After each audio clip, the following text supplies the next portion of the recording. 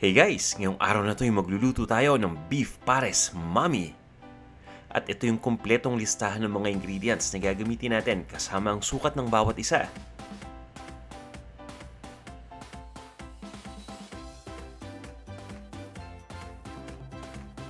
At kung handa na kayo, umpisa na natin ang paggawa ng beef stock o yung sabaw nitong ating mami. Nagpakulo lang ako ng tubig at isa-isa ko lang ilalagay dito yung buto-buto ng baka. Ito yung tinatawag natin na beef neck bones o yung parte ng leeg ng baka.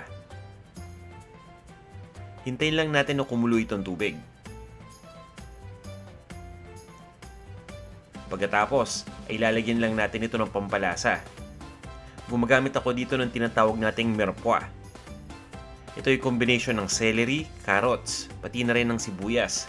Nilagay ko lang sa isang pouch, naggawa sa cheesecloth at tinali lang natin. Papakuluan lang natin ito ng 2 hanggang 3 oras nang sa ganun ay ma-extract natin mabuti yung lasa galing sa buto ng baka. Ngayon naman ay iluto na natin yung beef pares. Magpapainit lang tayo ng mantika sa isang cooking pot.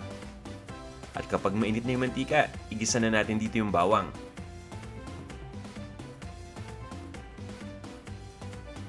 Ilagay na rin natin dito yung sibuyas. At igisa natin kasama ng bawang.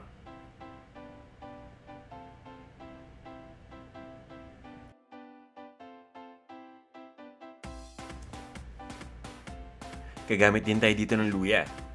Hiniwa lang natin ito ng malilit na piraso. Itutuloy lang natin ang pag-isa hanggang sa tuluyan ng lumambot dito yung sibuyas. Pagkatapos ay ilalagay na natin yung ating beef o yung karne ng baka. Hiniwa lang natin ito into cubes. Lulutuin lang natin ito hanggang sa mag-light brown yung kulay.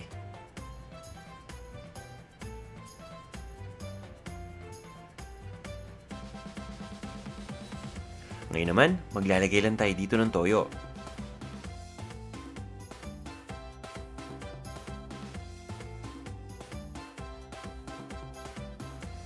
Sasandok din tayo ng beef stock galing doon sa pinapakuluan natin.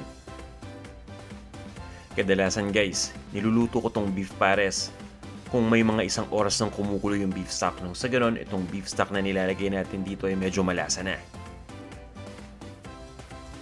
Maglalagay lang tayo dito ng star anise. At pagkatapos ay takpan lang natin itong ating lutuan. Itutuloy lang natin ang pagluto hanggang sa tuluyan na lumambot yung baka. At sa puntong ito yung malambot na yung baka, ilalagay na natin yung brown sugar dito o yung asukal na pula, yung pamintang durog,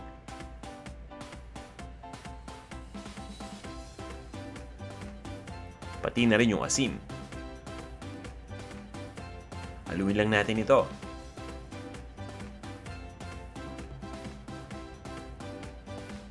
At pagkatapos guys, itatabi muna natin ito.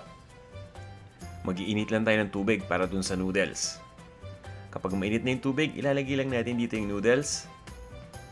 Mga 1 minuto lang to dito at hindi na kailangan kumulo pa yung tubig. Ang importante na initan lang yung noodles.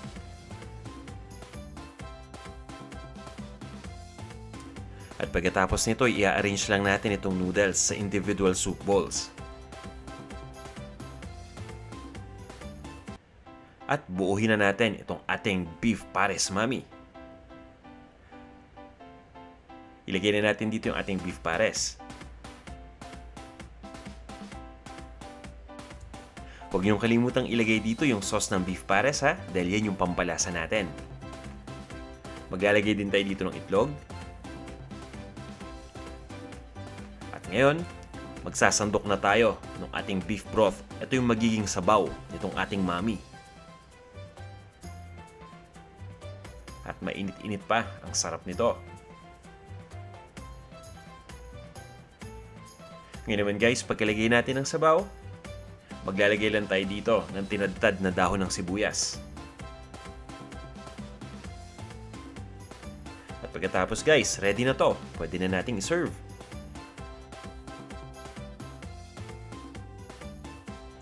Maraming salamat sa pagnood nitong video. Sana'y nagustuhan ninyo.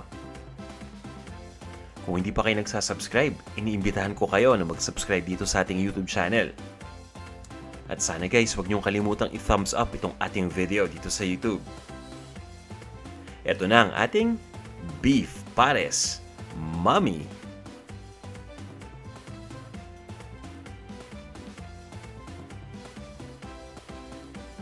Tara guys, kain na tayo!